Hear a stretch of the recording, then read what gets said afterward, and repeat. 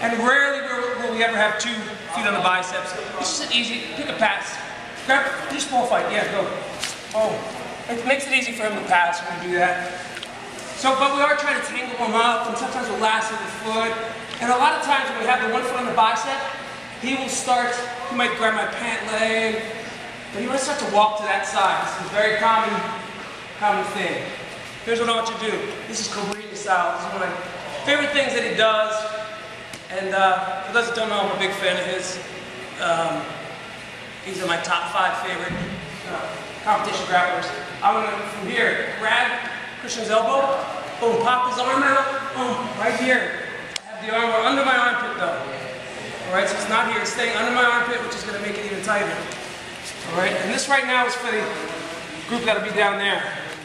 Good, so again, we're working spider guard, we might even work a daily hip, we might be all over the place, but at this point we have grips on both sleeves. I get the foot on the bicep, he starts to walk to one side, good. Typically, I want to just grab my pant leg for now. Doesn't matter where he has it, that's fine. Good, I'm gonna grab at the elbow, pop it, and now it's naturally under my armpit, right? Good. My foot doesn't have to leave his bicep to finish this, all right? You're gonna see me get a little bit inverted to the finish, and that's fine. Boom. Anybody have questions on that so far? And we're gonna do the same thing, we'll go to omoplatas from off of the same setup.